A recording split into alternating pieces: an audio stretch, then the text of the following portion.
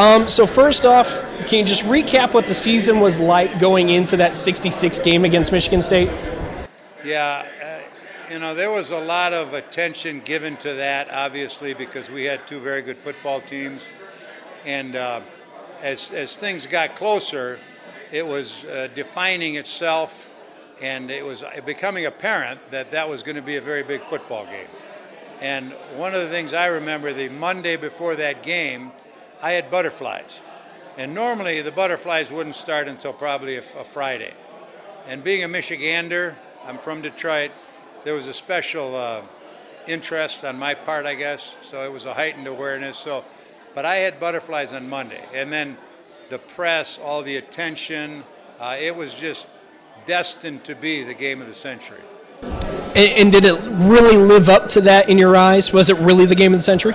It absolutely did. I got knocked out of the game early on, unfortunately, in the first quarter. I was covering a punt, and I got a bad ankle, so I was out of the game. But the short time I was in the game, it was as hard-hitting a football game as I've ever played in, and I played 7 years in the NFL before I blew my knee out. So it was everything it was made out to be, and it was a hard-hitting football game, there's no question. And if you look at the assemblage of talent on the football field that day, that might have been the best football, talent-wise on two teams in the history of football. Wow. And to take a step back, you talked about all the hype and all the build-up that came up to this game. Was there any stories or any moments that kind of stuck out to you leading up to that game that you remember besides the butterflies? Well, one of the things I remember is that we were getting so geeked up and prepared for the game early in the week that Tom Pagna, he was the offensive coordinator, and he played for Era and was Era's right-hand man on offense. He would try to take a little air out of the balloon so we didn't get so geeked up that we would lose our edge for the game. So he would try a few things, but all it did was just add air to the balloon. It never accomplished his goal of relaxing us and then picking us back up again. So that's one of the things I remember. So the game's over. It ends 10-10 in a tie. You guys stormed back to make it a 10-10 tie. Correct. What was your feeling after that contest? It was kind of an empty feeling. There's a lot of terms and cliches, half a loaf, kissing your sister. But there was kind of an empty feeling because there was no final resolution to this big, hyped-up event. So, and then you reflect on it a little bit about why Era, not necessarily why Era did what he did, because one thing people don't remember about that is that Duffy Doherty kicked the football to the Irish with 1 minute and 30-something left. And I'm pretty sure Duffy knew he wasn't getting that football back. So, you can say who went for the tie. Era got the onus put on him, but I would say take it back a series when Duffy kicked the football to us with 1 minute 32, because Era went for a first down on 4th and 1 when they kicked it to us. So he did some things that, didn't lend itself to getting blamed for that tie. So just go back to Duffy kicking to us is what I ask my Sparty fans to do. So it's been 51 years since that game. You guys finally get to reunite. You get to both come together and have this weekend. What does this weekend mean to you?